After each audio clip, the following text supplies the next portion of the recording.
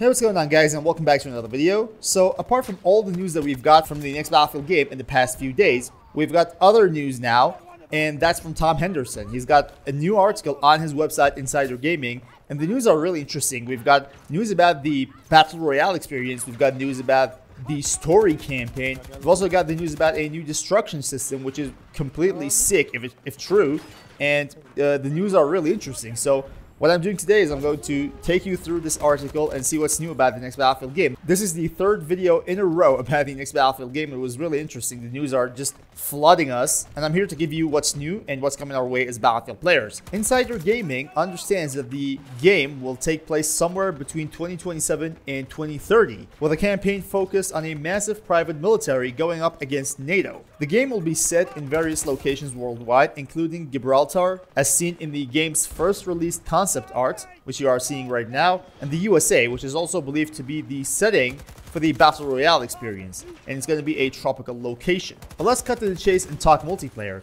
The aim is currently for 45 different weapons on launch, double that of what Battlefield 2042's core multiplayer experience launched with. In addition, the goal is for around 10 multiplayer maps, putting it in line with the likes of Battlefield 1, 3, and 4. So that is actually great. The more weapons you have and the more maps you have in the day one for a FPS game, the better. The difference here between this one Battlefield and the other Battlefields like Battlefield 1, 3, and 4 is that they had some sort of premium version. The amount of maps they could release with a single DLC was like 4 or 5 maps. Now we've got live service for this next Battlefield game, and they have to at least be able to deliver 2 maps per season to be able to somehow compensate for that premium era. So as a live service, they have some harder job to do. And for the campaign, 2027 to 2030 is, in my opinion, a great time to have a Battlefield in. Obviously, we're not going to be flooded with technology because it's really close to the present time. We're just going to wait and see how it turns out. So let's see what else Tom Henderson has to say. The game will also see a significant overhaul to its destruction, and while I couldn't verify if this means the return of Levolution, over half a dozen sources mentioned that the game would have caliber-based destruction akin to Rainbow Six Siege, with different calibers causing different amounts of destruction. It's also understood that the game will see some changes to movement, with one example given by multiple sources the ability to pick up and move down to players. While this has almost certainly been incorporated for the Battle Royale experience,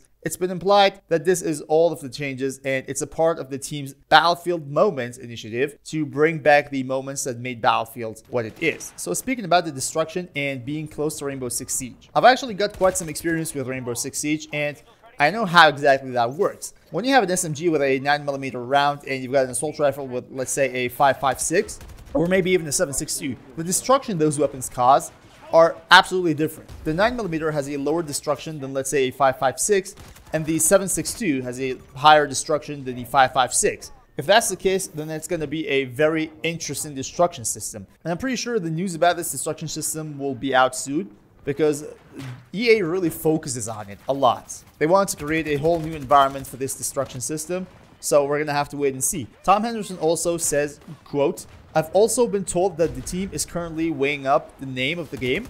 Over the past years or so, the team has been carrying out mass surveys, some of the biggest I've heard about, with participants voting on which game name they prefer, Battlefield or Battlefield 6. So fingers crossed, we might not have to wait long until that is officially announced." End quote. So in my opinion, Battlefield 6 is a way better name than just a simple Battlefield. I don't even know where this Battlefield 7 came from, but now it's going to go out of the equation. It's probably going to be Battlefield 6. We're going to have to wait and see. And finally, regarding the large-scale community-driven testing, quote, "I am very much inclined to believe that this is more than just an open or closed beta, but rather the return of the Battlefield CTE, which really helped the development of Battlefield 1 and 4. Now, if you guys don't know, CTE stands for Community Test Environment. It's basically a feature that allows players to test new gameplay features that may be added in future patches on servers separate from the base game they are played on. So we've got separate servers for the new patches, and those changes will be implemented on those servers, so the players can join those servers, test the new features that are coming,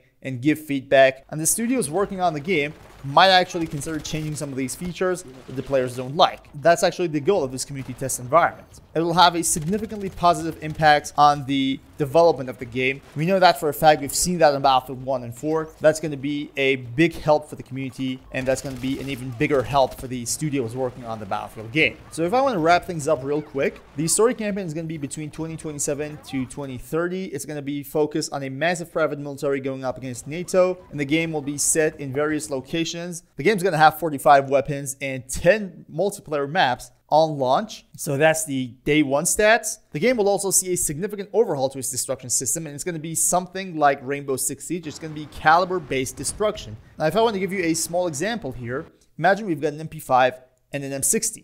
The MP5 is chambered in 9mm and the M16 is chambered in 5.56. That said, the 5.56 round is bigger and it's going to have more destruction damage on everything destructible in the game. That's how it's going to be. Now, assume you've got a 50 caliber round sniper rifle or an LMG with 50 caliber rounds, a turret that's going to have a lot more destruction than the 7.62 round on your AK. We are definitely going to have a Battle Royale experience that has been confirmed by Insider Gaming like 6 months ago. That's going to be free to play. It's going to have a lot of different features. One of them is the ability to pick up and move down to players. Also, the team has been carrying out a massive survey, some of the biggest that Tom Henderson has seen, and the participants voting on the game's name. And it was apparently between Battlefield or Battlefield 6. My guess is Battlefield 6. We'll have to wait and see. And finally, for this large-scale community-driven testing, it's going to be probably the return of Battlefield CTE, where you can jump on different servers, play the game on its current state, and give feedback. Whatever the feedback is, the studios working on the game will be able to hear you out, just plan their changes accordingly. So that was everything you needed to know about this exclusive Tom Henderson article on Insider Gaming. I'm guessing that after this article, the community will go radio silent. EA will not share anything